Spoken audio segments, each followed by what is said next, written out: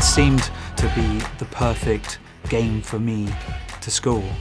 I think the whole remix idea allows us to hear what other people take from that music. It's, you know, one of the games with like some of the best music out of any video game made. I heard Ascendancy. It was just dark and gritty, and I knew straight away I wanted to remix one of the tracks with lots of strings. It was like a violin section. It was beautiful. We added some dubstep flares, some electro flares. You hear some hip-hop drums. I took the drum and cut it up, completely mangled it.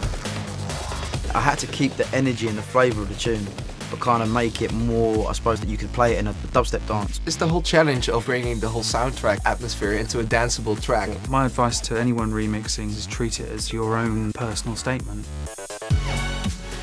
This is it right here. You have the stems to work with. I want to hear a remix that's different. Please enter the competition. Download every stem. Just go out and do something cool. I mean, it's Halo. Do your thing and don't be frightened to push things forward.